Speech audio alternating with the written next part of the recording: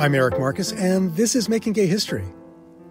When I listen to the decades-old interviews we've been sharing from the Studs Terkel Radio Archive, I tend to reflect on where I was in my own life when people like Leonard Matlovich and Jill Johnston were experiencing milestones in theirs, or lesbian folk singer Meg Christian, who we're featuring in this final episode of our 8th season. As you'll hear, 1969 was a turning point for Meg. For me, that year mainly brings back memories of Mrs. Green's 5th grade class at PS 99 in Queens, New York.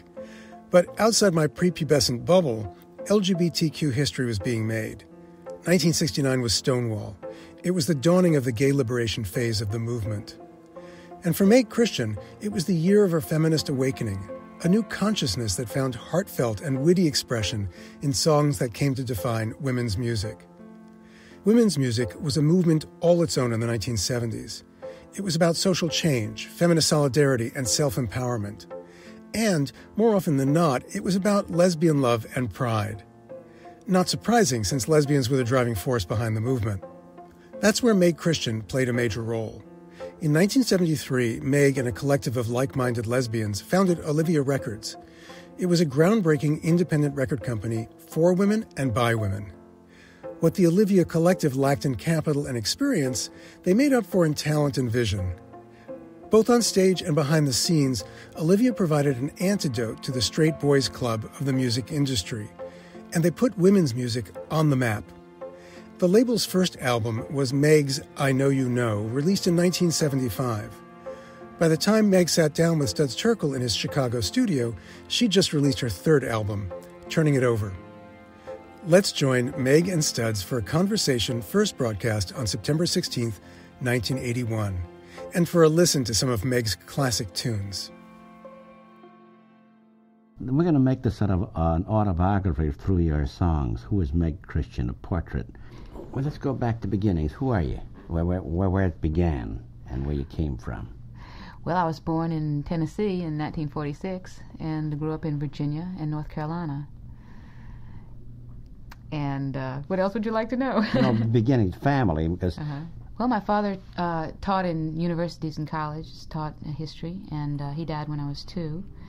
And my mother raised me. I was the only child, still am. And she worked as a medical record librarian in Lynchburg, Virginia. And we were each other's family for my whole growing up time. And so I spent lots of time by myself, learning to play anything with strings. Started when I was 5, playing a ukulele, and promptly sat on it and had to buy another one, and probably hit that one over someone's head and bought another one, and finally worked my way up to a guitar. It was very much self-taught. I organized folk groups during the 60s in Lynchburg, and we learned to play the guitar by listening to people like Joan Baez and the Kingston Trio, and so Harry Belafonte was big. It was interesting because I stayed very much in my own solitary shell until I got into college. I was not involved politically, but I knew growing up as a woman that I couldn't relate to the stereotyped social images of women that kept coming my way. I knew that I was different, and I couldn't understand why my choices would seem to be so limited. Why the boys in the class looked at me funny when I asked too many questions. There were all kinds of little messages that something was amiss. And it wasn't until actually Eugene McCarthy ran for president that I sat at a booth in front of the post office in Chapel Hill and gave out pamphlets and had no idea what I was doing. But that was the beginning. And so in music, it comes out of music, doesn't it? And Southern Home, this is autobiographical, I suppose, isn't it? Very much so. It talks about that very ambivalent relationship that most Southerners feel about the South, that intense love and intense embarrassment. And, you'll grow up to believe that the South is a special, beautiful, warm, rich, cultural, social place, and at the same time, you are taught to believe that it's got to be the most oppressive, awful place in the world for anyone, who has any different ideas about life. And you grow up feeling that you're kind of ignorant because everyone always makes fun of Southern accents. I used to listen to people on TV who had accents just like me and be embarrassed hearing them talk, which is a little strange. And so for years after I left the South, I tried to learn to talk differently and pretended like I'd forgotten where I was from. And not until several years later did I meet some people who were proud of their heritage and who had learned to sift through and take what was beautiful and special and hold on to that. And some were even going back to take what they learned to do political work in the South to help make change in the place of their roots. And it moved me so deeply to hear them talk that it allowed me to go back and see it differently and accept what was always in there, the love. A Southern home.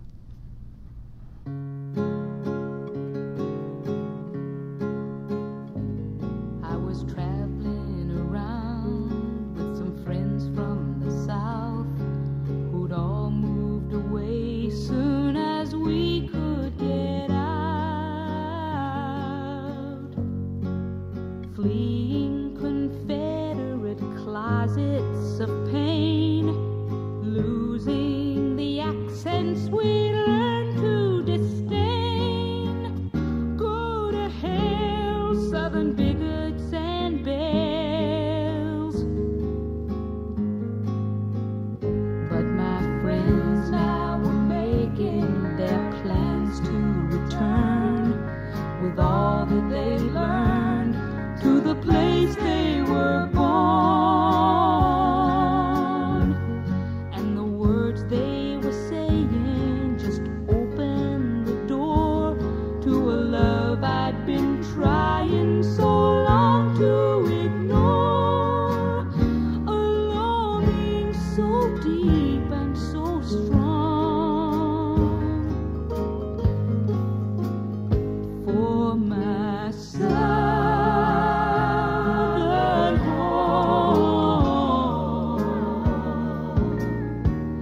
No longer to blame for the pain that I could have found anywhere.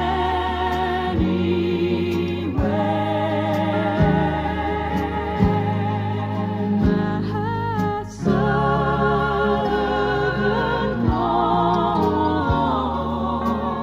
home. Though I may not return, I reclaim your soft beauty as my own.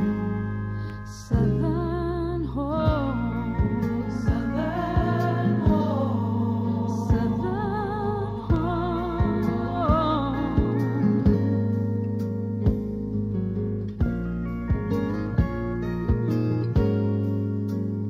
Now I live in the West and I like it a lot, but I'm holding those old Blue Ridge hills in my heart. I can dream of the place that has known me the best, embrace what I love and turn over the rest. Oh, I never will lose you again. My Southern home. No longer to blame for the pain that I could have found anywhere.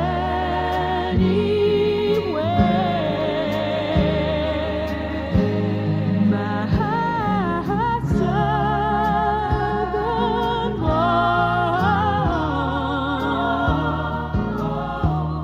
Though I may not return, I reclaim your soft beauty as my own. Southern home. Southern home. Southern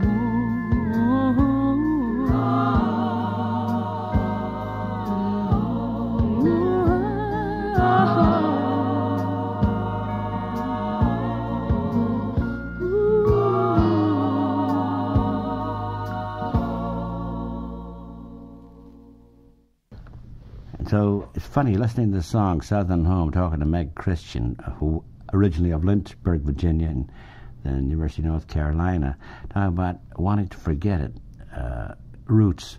And one of the lines is, fleeing Confederate closets of pain. And then what happened? Well, then I studied classical guitar for a while and moved to Washington, D.C., and found the women's movement and the gay liberation movement sort of simultaneously in the fall of '69 were starting up. And I was working in nightclubs just singing any pretty melody that came down the pike. And I suddenly realized that I could take what I was learning and translate it into my music and start singing songs that had true things, positive things to say about women's lives, to give us a sense of the fullness and the complexity of our lives.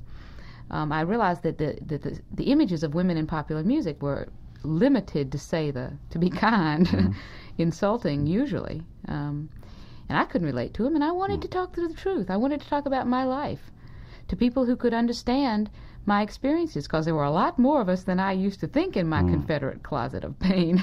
There had to be certain people, influences in your lives, weren't there? I mean, to make you feel freer. There was a movement, but there also had to be individuals too, weren't there? Well, certainly.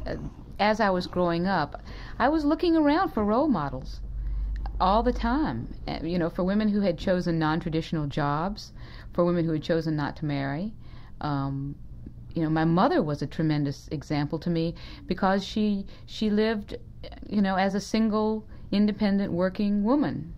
And all the other friends that I had two parents. The father worked, the mother didn't.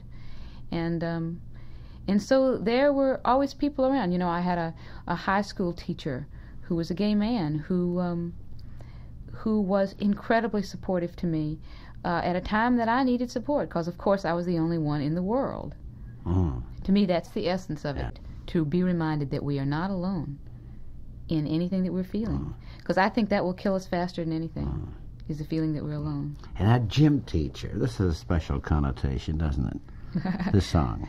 Well, this is a song off my very first album, and it's a song about role models, about my 8th grade gym teacher who I absolutely worshipped, because she was one of the first women that I ever seen in my life who was having a non-traditional role, and she was strong, and she was beautiful, and she loved what she was doing, and I thought, oh boy, maybe there are more choices in this world than I thought there were.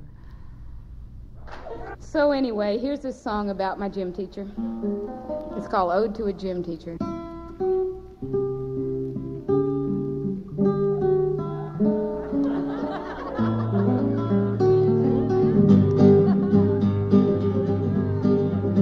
She was a big, tough woman, the first to come along, that showed me being female meant you still could be strong. And though graduation meant that we had to part, she'll always be a player on the ball field of my heart.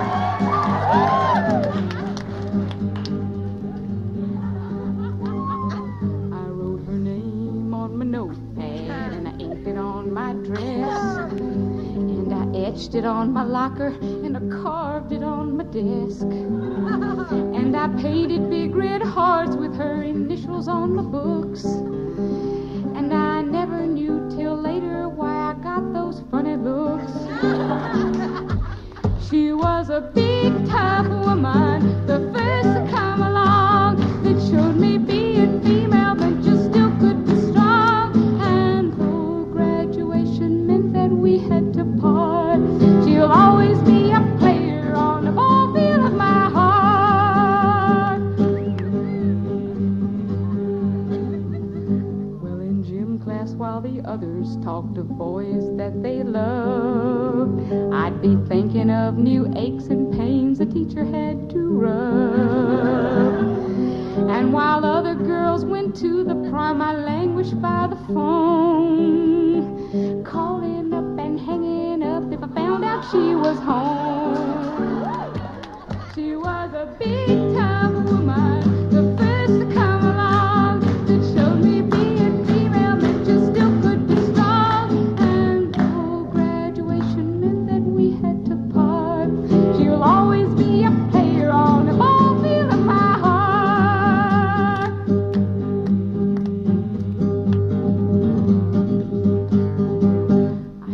her songs by Johnny Mathis. I gave her everything. A new chain for her whistle and some daisies in the spring. Some suggestive points for Christmas by Miss Edna Millay. And a lacy, lacy, lacy card for Valentine's Day. Unsigned, of course. She was a big-time woman, the first to come along. It showed me being female meant you still could be strong. And though graduation meant that we had to part, she'll always be a player on the ball field of my heart. Here comes the moral of the song. So you just go to any gym class and you'll be sure to see one girl who sticks to teacher like a leaf sticks to a tree. One girl who runs the errands and who chases all the balls. One girl who may grow up to be the gayest of all. She was a big star woman, the first to come along. It showed me being female meant you still could be strong. And though graduation meant that we had to part, you'll always be a player on the ball field of my heart.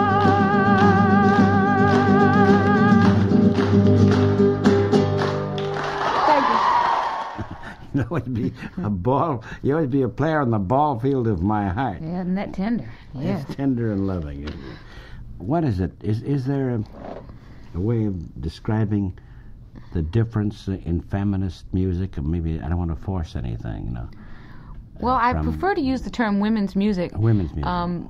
Because for some people, feminism has people have put certain emotional connotations or tend to narrow it. When I like to think of because of course my music is feminist, but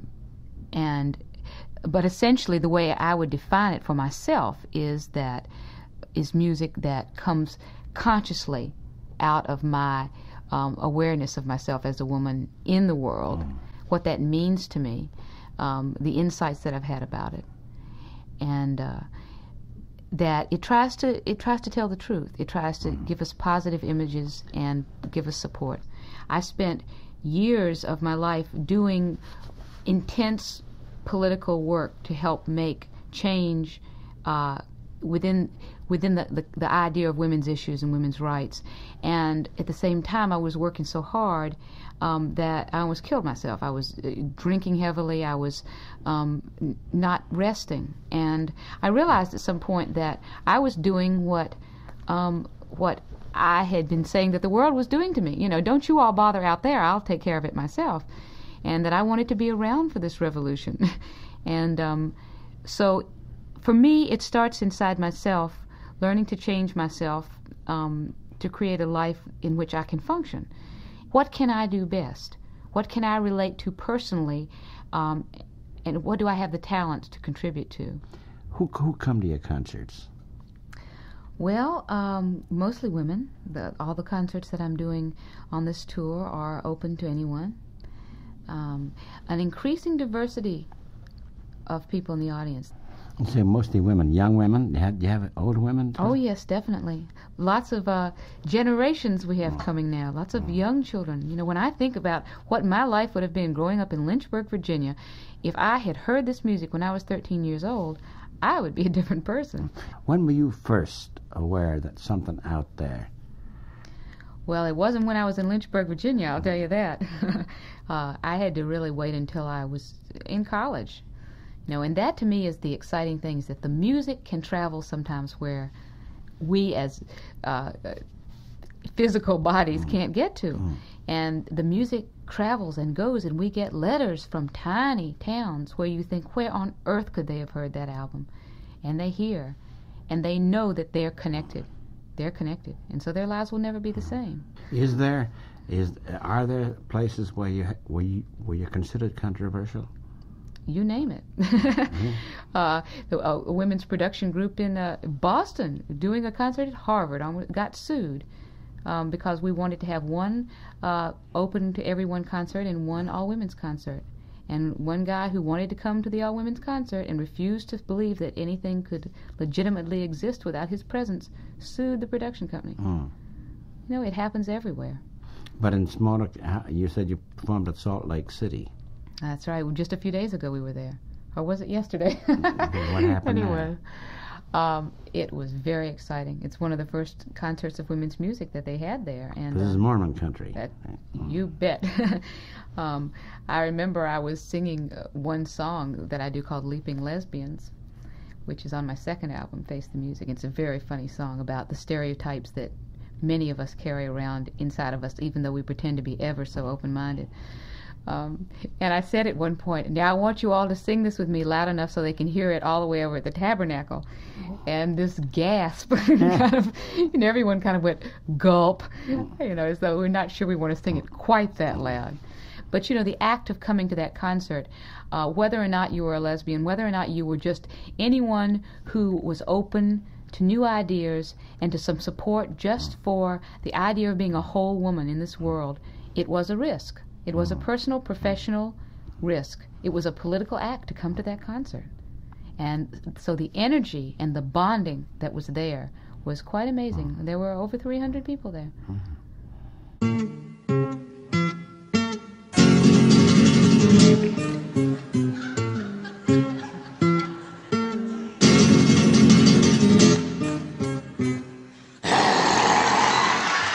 Here come the lesbians, here come the leaping lesbians.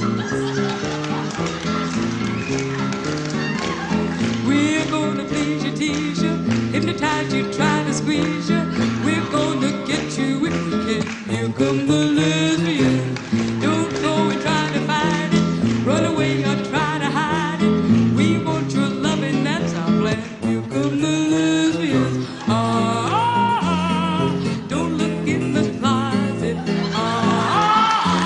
We're creeping down the stairs. We're slipping up behind you.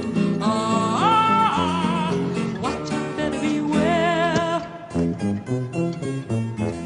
Icy fingers feeling, stealing, reaching out from floor to ceiling. You can't escape, you're in our hands. Here come the lesbians. Inside your heart is racing when you see our shadows chasing. Here come the lesbians. Here come the lesbians. The leaping lesbians.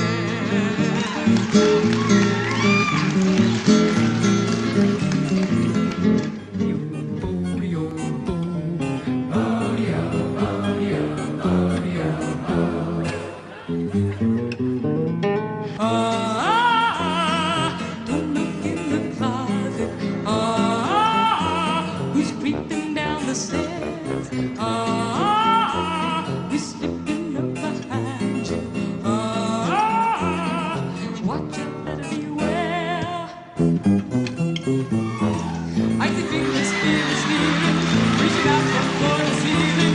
You can't escape, you're in our hands. We'll save your children.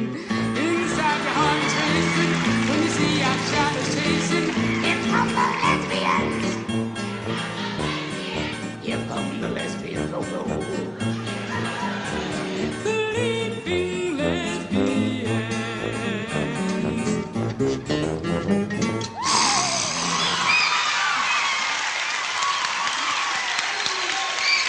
Thank you, chorus.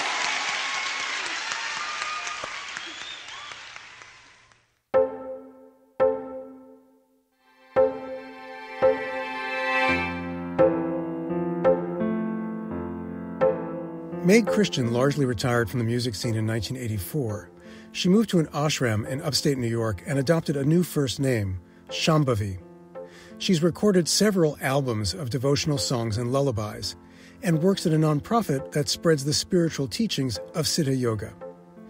Olivia Records transformed itself into Olivia Travel, a company that designs vacations for lesbians and LGBTQ+ women. Since 2002, Meg has performed on several Olivia cruises, revisiting her classic hits for adoring audiences. Many thanks to everyone who makes Making Gay History possible. Senior producer Nahani Rouse, co-producer and deputy director Inga Detaya, researcher Brian Faree, photo editor Michael Green, genealogist Michael Leclerc, and social media producers Christiana Pena and Nick Porter.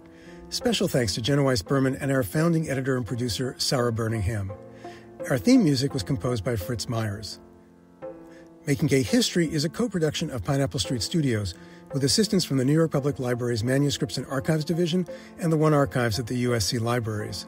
Season 8 of this podcast has been produced in association with the Studs Terkel Radio Archive, which is managed by WFMT in partnership with the Chicago History Museum.